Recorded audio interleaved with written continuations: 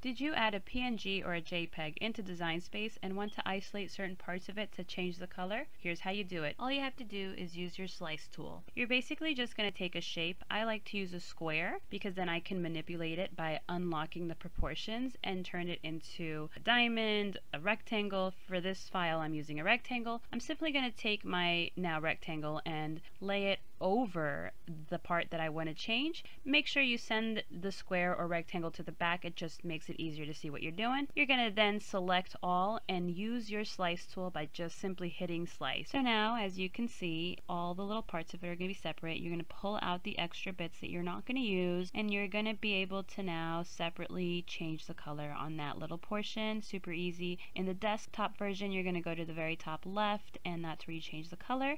And if you wanted, you could do it for other parts as well. Thank you so much for watching, and follow for more tutorials. Bye!